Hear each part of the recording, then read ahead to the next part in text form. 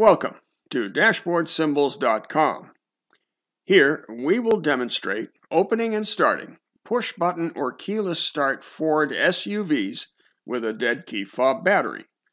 Vehicles include the Bronco, EcoSport, Edge, Escape, Expedition, Explorer, Flex, and the Mustang Mach-E. There are several possible backup start procedures and 4 key fobs to cover.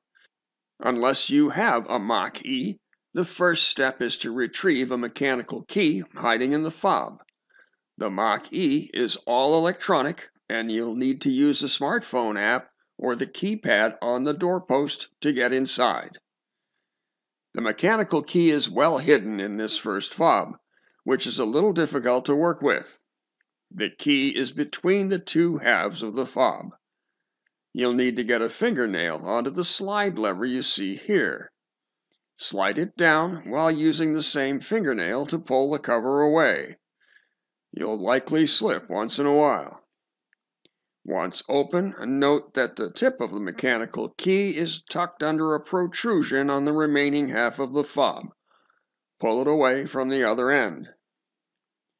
We've never seen this fob, but if it's yours, squeeze the 2 black buttons found on the tapered end to release the cover on the back. Remove the mechanical key that you see inside. With this style key fob, look for a mechanical latch at the top of the back as shown. Note also this separation no more than a ½ inch from the top of the fob. While you slide the latch to the side, you'll need to get a fingernail into the separation to work the key loose, after which it can be pulled away. This key fob was introduced in 2017 and is the simplest to use. It has a push button on the front of the mechanical key itself near the key ring space. Simply push the button and pull the mechanical key away.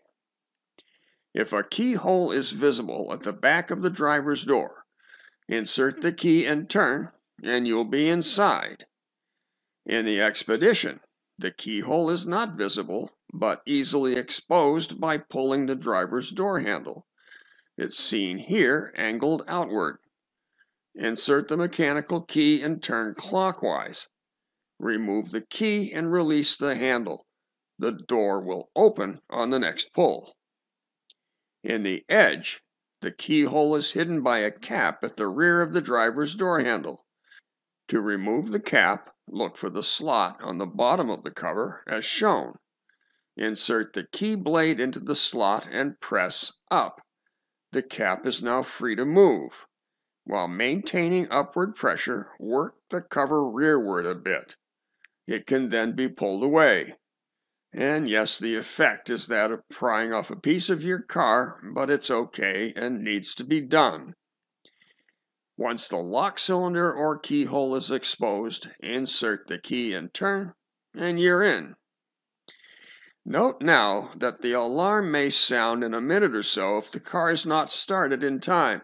However, in all cases, if the interior lights or other electronics, such as the alarm, are not working, the main 12-volt start battery may be dead, and you'll need roadside assistance, but it won't hurt to give what follows a try. An attempt to start the vehicle fails, so we'll need a spot to place the key fob so that it can be recognized. There are several variations depending on the model. In the Expedition before 2018 and the Flex, the spot for the key fob is on the rear or side of the console. The key is slipped in vertically or horizontally depending on the slot shape, with the buttons facing out as shown. In the updated Expedition, the backup slot is in the front cup holder. There's a 2-piece mat at the bottom, and the front piece needs to be pulled away. It's a loose fit and slips out easily. Drop the key fob into the slot with the buttons facing the back of the vehicle. The Edge backup slot is inside the center console as well, but actually beneath the front of the console.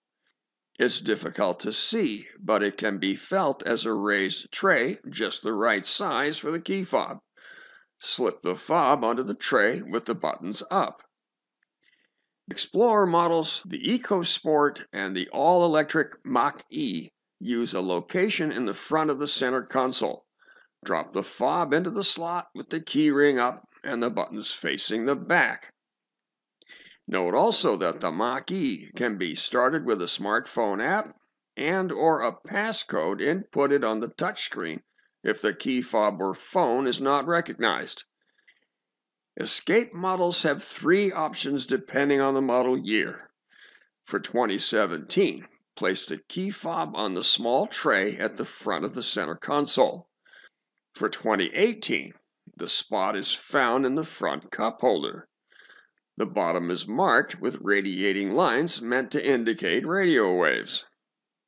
For 2019, the backup slot is back at the front of the center console, but in 2020, a mat is added that must be removed. A fob-shaped depression will be seen. Place the fob on the spot with the buttons up. The new Bronco shares this spot. In all cases, once the key fob is in place, use the start-stop ignition button while stepping on the brake pedal to start your vehicle as usual. And you'll be on your way. Don't forget to get new batteries for your fobs. For help with other push-button or keyless start cars and key fobs from this or other manufacturers, look for more videos from us here on YouTube.